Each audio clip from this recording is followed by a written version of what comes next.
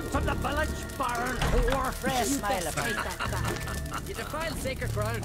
The gods will never forgive you for this. Ye ain't welcome here, witch.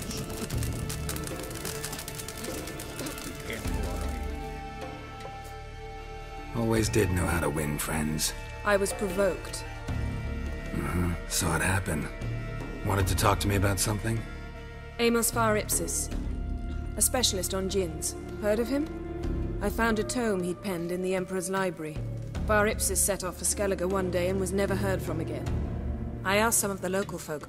Some here still remember him. They know what happened to him? The locals say they last saw his ship off the coast of Hindusfjall. Then a once-in-an-eon storm broke. So he's probably fish food by now. Not necessarily. I must learn what became of him. Why? Do you know him? No. It's not the mage who interests me. It's his djinn.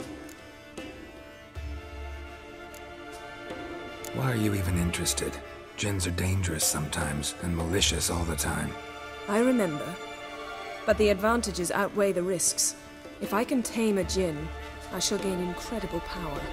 And that could be useful to us one of these days. You sure this mage actually had a djinn? His books strongly suggest he did. He describes taming one, harnessing energy from its power. Storm wouldn't pose a threat if he'd had a djinn. He could just utter a wish.